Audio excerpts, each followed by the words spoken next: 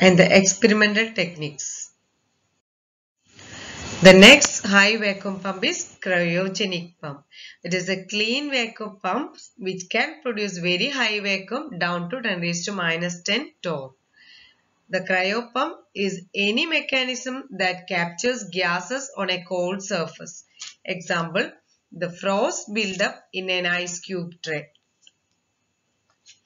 Cryopumping is capturing and freezing out gas molecules. The cryo systems are mainly classified as open and closed. The example for an open system is liquid nitrogen trap and the closed system is household refrigerator.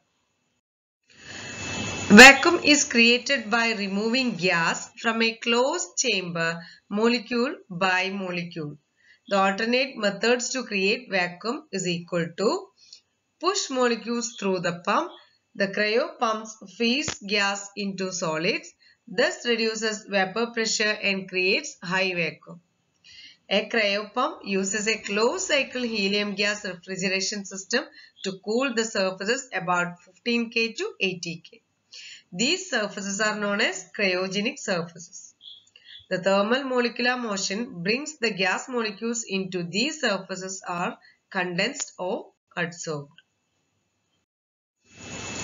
Under the equilibrium conditions, the total pressure existing in the region of the cryo surface will be the sum of vapor pressures by the component gases. If the pressure is higher than the vapor pressure corresponding to the temperature, then the gas will condense on the surface. When the gas molecule striking on the surface loses some kinetic energy and remains adsorbed on the surface. High vacuum pumps with the combined action of condensation and adsorption of gases, the vapors onto the solid surfaces at low temperatures are called cryogenic pumps. It has been used from 1930 onwards. The liquid nitrogen and liquid helium are used as liquid cryogens and developed in 1960 as mechanical closed loop refrigerators. For high and ultra high vacuum applications, utilized helium as working fluid. It can produce lowest temperature of 12 K. At this temperature, the all gases except neon, hydrogen and helium could be pumped out. These three gases are subsequently pumped by cryosorption. In many cases, the liquid nitrogen and liquid helium are used for cooling. At 77 Kelvin, liquid nitrogen is used as a coolant.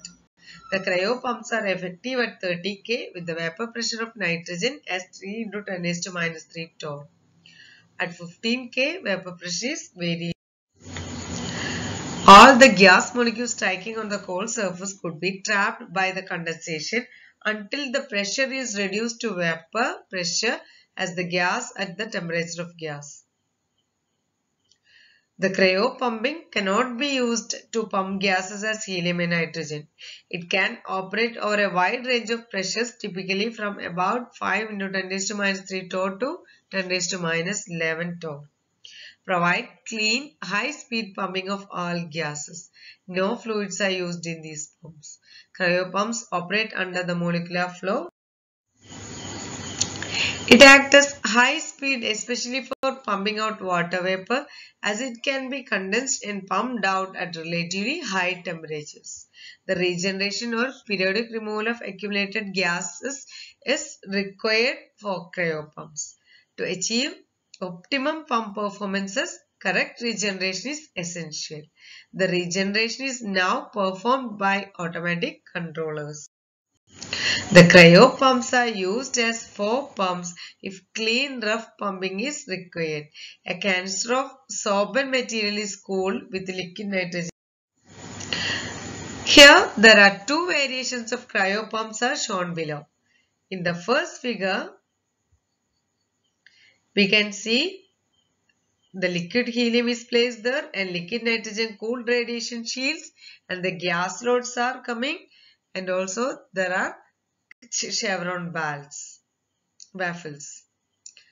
So, the helium at 15 Kelvin to vapor or sputter ion pump is passing. A remote compressor supplies room temperature helium gas onto the cold surface. The cryo surface is completely surrounded by the liquid nitrogen cooled radiation sheet to minimize the radiation load. The gas inlet area is covered by a blackened chevron assembly at liquid nitrogen temperature. The chevron baffle pre-cools the incoming gas to 77 K. It provides very high pumping speed for water vapor. The inner cryo surface S is to be cooled to 15 K and it condenses the majority of the remaining gases. All condensable gases are reduced to a solid with a vapor pressure below 10⁻⁻12 torr. Non-condensable gases, helium, hydrogen and neon are adsorbed simultaneously by a bed of charcoal granules cooled to 15 K. Before refrigeration, the cryo pump must be roughed down with a trapped oil-sealed mechanical pump. If the hydrocarbons cannot be tolerated, it is better to use oil-free sorption pumps to roughing.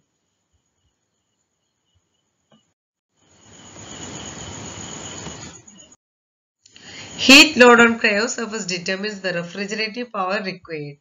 This arises from three main sources, that is radiation, thermal conduction of residual gases, the condensation load of pumped gases. The contribution due to thermal conduction is so small. Heat load due to condensation is directly proportional to the throughput and the value is about 0.49 watts per torr liter per second. WR is representing the radiation heat load, which depends on the area and the emissivity of cryo surface. S is representing the maximum pumping speed per watt of refrigeration. That is 1 minus WR is equal to 0.49 S into P.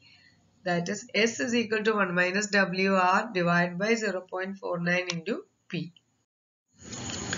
This figure represents the variation of pumping speed of a cryo pump as a function of pressure, where the speed decreases with respect to the pressure increases. Advantages of a cryogenic pump. Cleanliness, in that the contamination is only from the gases pumped. High speed and throughput. Ability to handle high impulsive gas loads. Freedom from messy accidents and the operating economy and the choice of orientation. And the disadvantages of the pump. High capital cost. Low capacity for hydrogen and helium.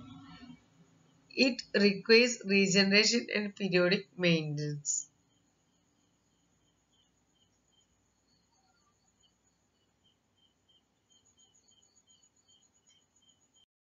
Thank you. Here we completed the high vacuum pumps and one more thing is remaining, that is the iron pumps. We can go through that topic in the next class. Hope you are okay with the class and read the class again in your textbook and also write the notes and submit